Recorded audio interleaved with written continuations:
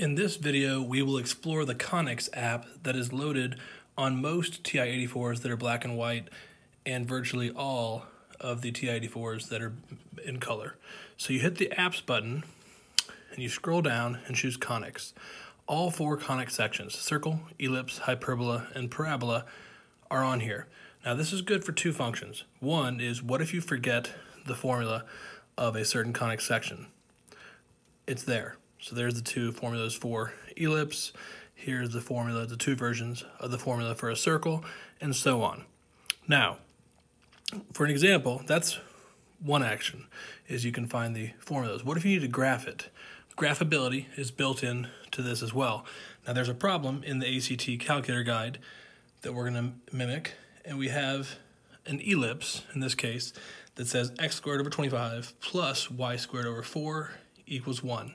And they might give you a problem where they ask you which of the following illustrates this ellipse graphically. So a is always the bigger number. So in this case, because x squared over 25, y squared over 4, we would choose the first one because a is always bigger.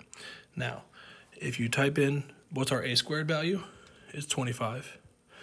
And then in this case, we can't put 25 because then it would square the 25. We have to put 5. 5 squared, 25. Because we have a 4 as our b squared value, that really means b is 2.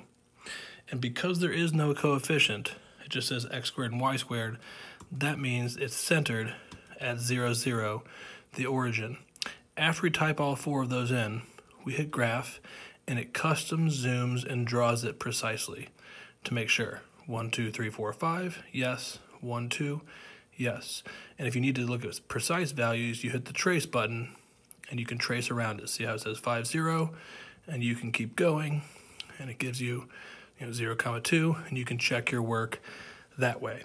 Unless you're someone who has finished the other questions with some time to spare, even if you have this, it's important to leave these type 1s till last because it does take a while to enter everything in graph and trace.